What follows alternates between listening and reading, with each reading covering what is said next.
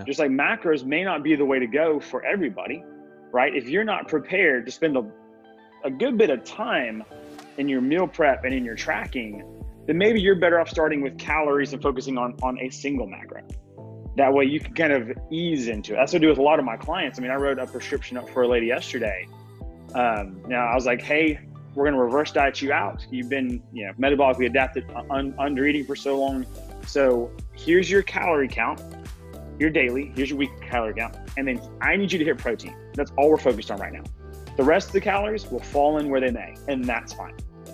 I need you to hit that number. Right. Because ultimately it's very individualistic. And that's where having a coach who can help you understand how your body's responding, what you feel better doing. It's like some people feel better on high carbs, some people feel better on lower carbs, higher proteins and fats. Right. It just depends and there's a lot of trial and error there, and a lot of having to make sure that you've got a trusted source who can help guide you through that.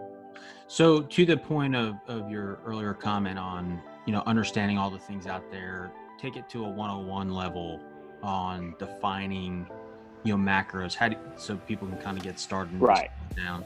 So the theory behind macros is that it's very much, it falls in the category of calories in, calories out, right? If your maintenance is, I'm using just easy round numbers, but like if you're burning, or if your BMR, basal metabolic rate, is 2,000 calories. So if you laid in bed all day long just to breathe and stay alive, you burn 2,000 calories.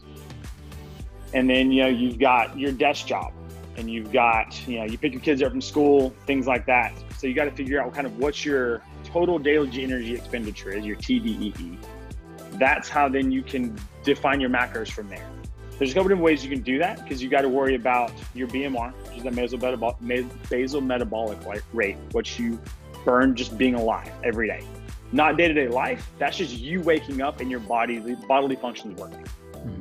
Then Okay. you've got your NEAT, which is non-exercise activity. So that's playing with your kids, that's your job, that's going to the grocery store, things like that. Then you've got your EAT, which is your exercise activity. And then the last piece is the thermic effect of food.